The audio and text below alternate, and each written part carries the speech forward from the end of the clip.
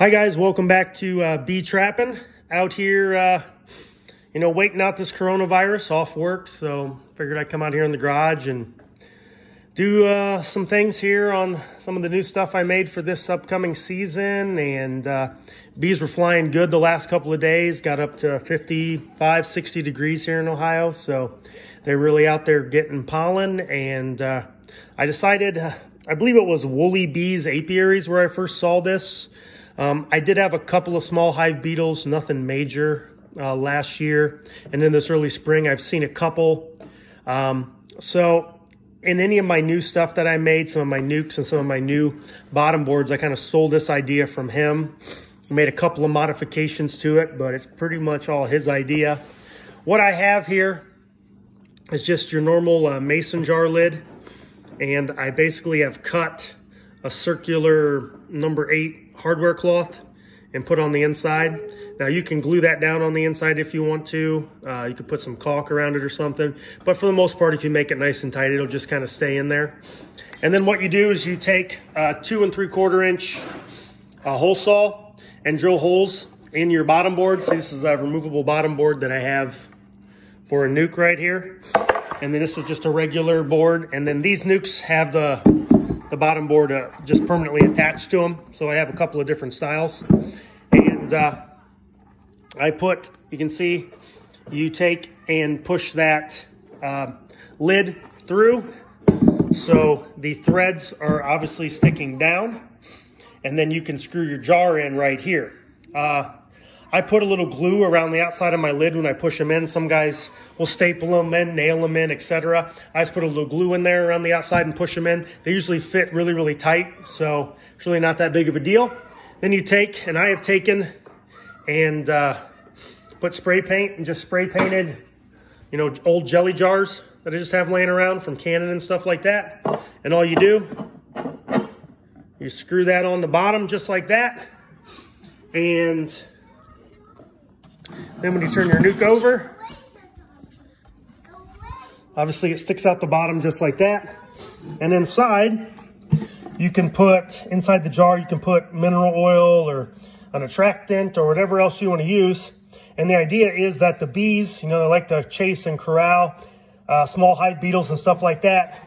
They'll chase them, they'll go down through that hardware cloth, they'll get down in that jar, and they'll drown in that mineral oil or diatomaceous earth or whatever else you want to put in there to kill them.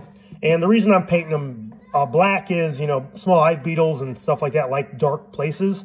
So I figured by painting the jars black, they might be more likely to go down there than if I left them clear and the sun was shining in them. Although I'm sure it probably would work either way. It's just, something extra that I kind of did.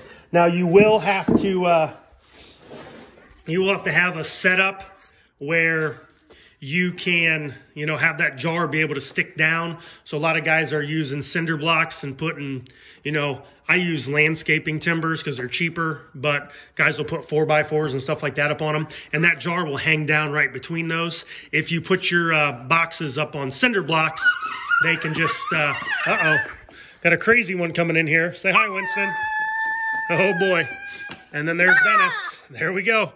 So that'll hang down between the cinder blocks, or it can hang down in between the wood that you set your frames on. I'll go out into the yard right now and I'll kind of show you what I'm talking about. Okay, like I said, I came back out here in the yard, kind of show you the setup I'm talking about. So here you see the nuke that I had up inside the garage. And what you can see is cinder block. Got a landscaping timber, especially this time of year.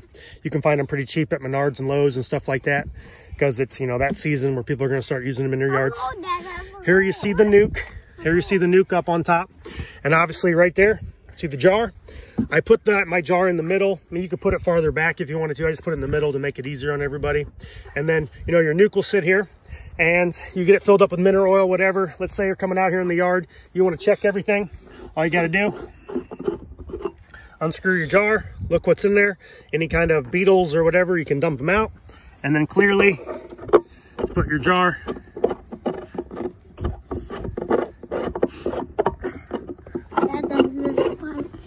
boom, screw it back on.